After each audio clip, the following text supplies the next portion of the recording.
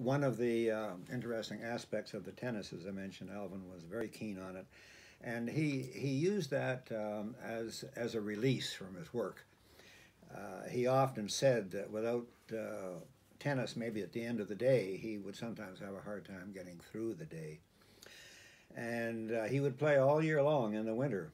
And so, sometimes on very cold days, he would call up three other people to get him out there in the doubles court. And I can remember playing a number of times on days when I would just as soon have stayed in bed.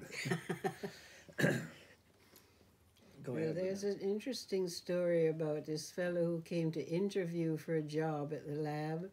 He was quite qualified. He had his PhD in engineering and everything.